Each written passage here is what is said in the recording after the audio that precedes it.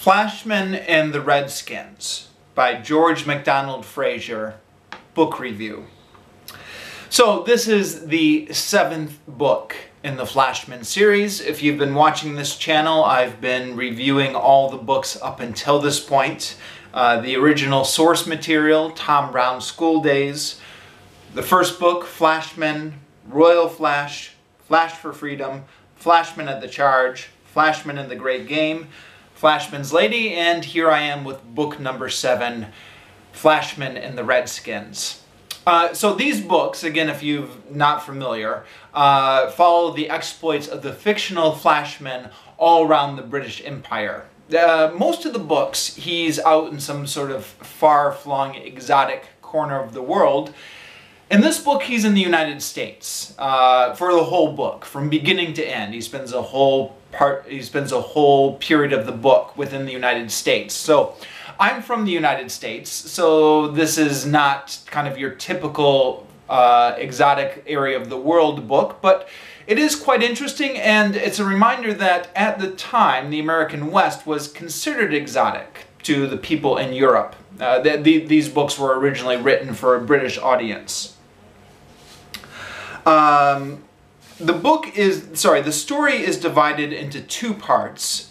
The first part takes place in 1849 to 1850, right after the events described in the 3rd book, Flash for Freedom. After book number 5, the books start to jump around in chronology. So even though this is book number 7, it kind of jumps back in time to the events right after the 3rd book. So in 1849 to 1850, Flashman ends up taking part in a great migration of wagon trains across the American West caused by the 1849 gold rush. But it's not your standard wagon train across the plains story. There's a bit of a twist. Through the usual series of convoluted events, Flashman ends up in charge of a wagon train of prostitutes who are going out to set up a new brothel in Santa Fe. Now, these Flashman books can be pretty ludicrous, to be sure. They're also occasionally a bit trashy. But they're great guilty pleasures.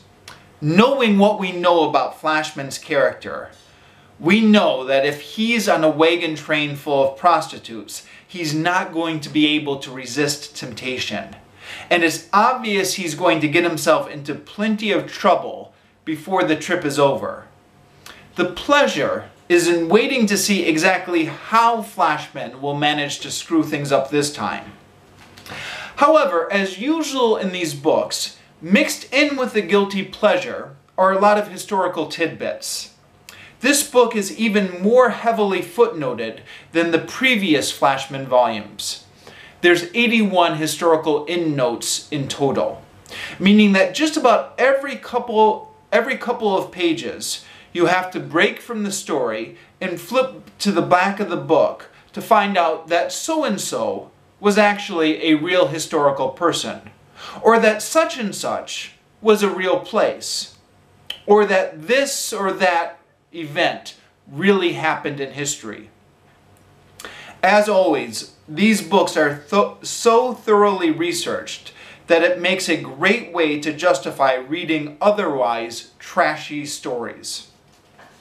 The second half of the book is loosely connected to the events of the first half, but also a little bit separate. It takes place in 1875 to 1876 and is focused on Custer's last stand and the events leading up to it. Now, if you know anything about Flashman, he's a coward and a self-preservationist. So the last place he wants to be is at Custer's last stand, but through the usual series of convoluted events, he ends up being present at the battle in spite of doing just about everything he can to avoid being there.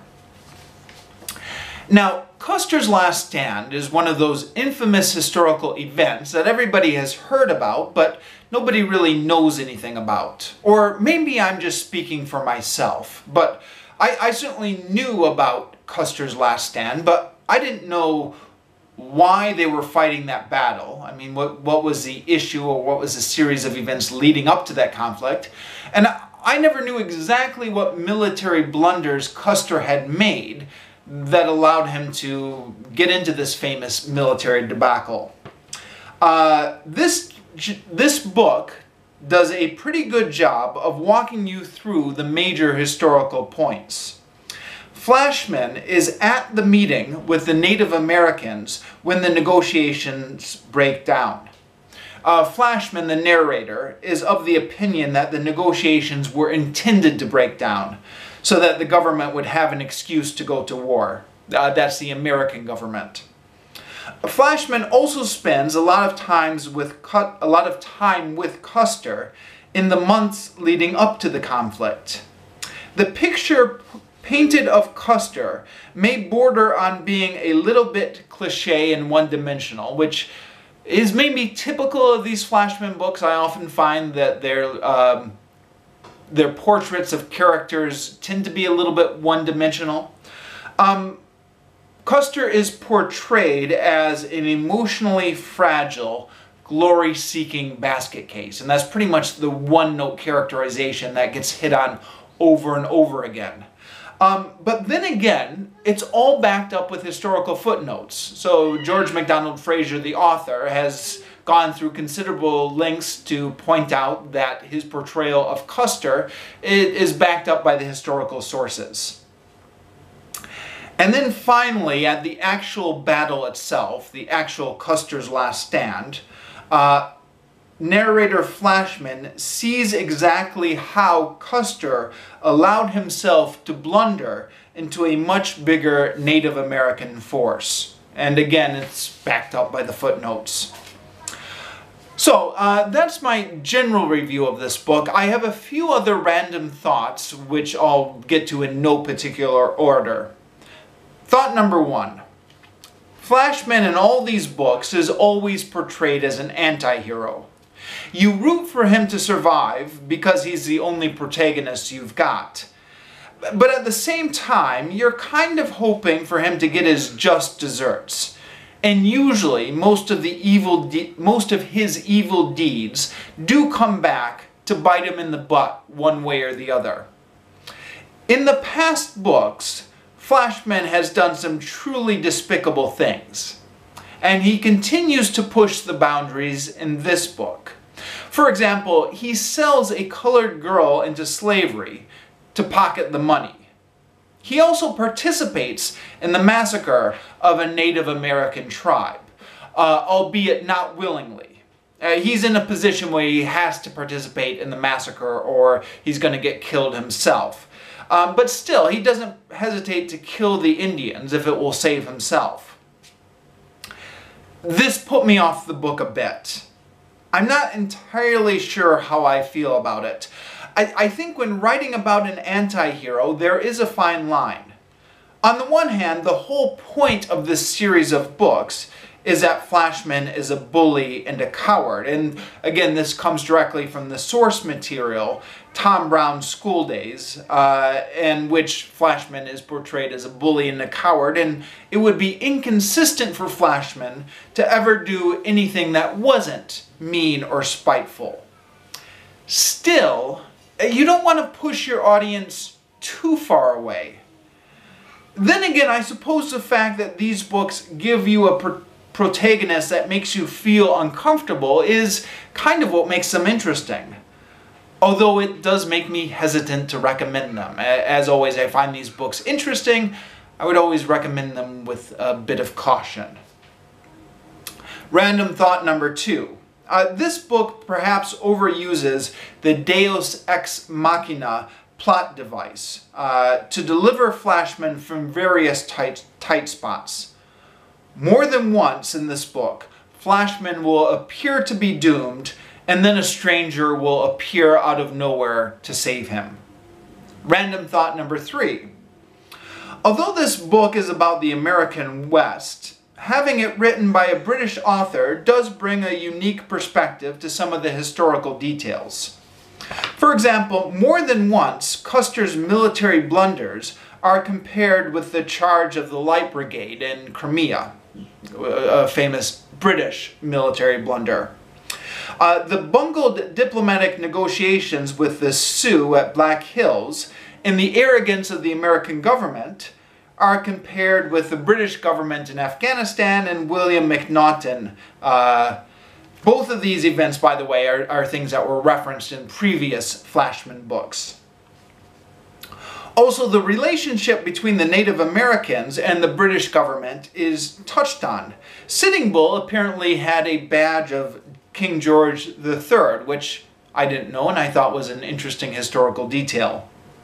I also learned from this book that President Ulysses S. Grant was a big fan of Tom Brown's School Days. Tom Brown's School Days is, of course, the original literary source material that Flashman comes from. And there's an interesting joke about that in this book. And I learned that before Texas had officially joined the United States, Britain had once entered into negotiations with the object of persuading Texas to join the British Empire. I thought that was interesting. Flashman claims that this was a bit of a sore point among the Americans at the time. Random thought number 4. I'm not entirely sure why this book has such a politically incorrect title, Flashman and the Redskins. I guess it's maybe to keep with the pulpy feel of the story, perhaps. Actually, speaking of political incorrectness, large parts of this book do seem aimed at upsetting liberal views of history.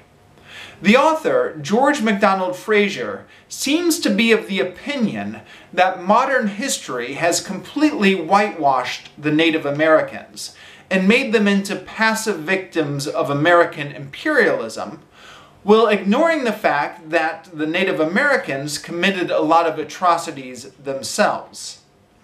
Now, some of this viewpoint does come out of the character of Flashman himself, and admittedly, Flashman is not intended to be a reliable narrator in all things. But it also comes through in the historical footnotes, where the author himself, George MacDonald Fraser, complains about, quote-unquote, Indian apologists. Now, what the actual historical record is, I'm no expert on. I'm interested in history as a hobby, but I'm not an expert historian. It's more than possible that there were plenty of atrocities committed on both sides. However, I'm a little uneasy that Fraser seems to think that the Native Americans have gotten off too easily. I seem to remember them being portrayed as a bad guy more often than not in the movies and films and TV shows I watched as a child. Now, some of these films I watched as a child, I grew up in the 1980s, but I watched a lot of old movies that were rerun on cable, or, you know, old TV shows rerun on cable. So a lot of this was dated by the time I was a child, but it was still part of our collective media environment, all these old films and old TV shows.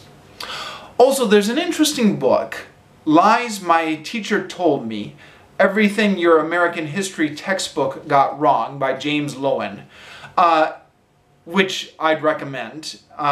He makes a case in that book that, contrary to popular belief, most historical textbooks actually downplay the atrocities committed against the Native Americans. But to author George MacDonald Fraser's credit, he certainly shows that the atrocities were not all one way. And he gives a sympathetic viewpoint of the Native American position regarding the Black Hills conflict. As I mentioned previously, he does place the blame for the negotiations breaking down on the United States government, and not on the Native Americans. In conclusion, although I feel conflicted about some of the things inside this book, I certainly can't say that it was a boring read. It did an excellent job of holding my attention. I enjoyed reading it, and I like to think that I learned a few things from it.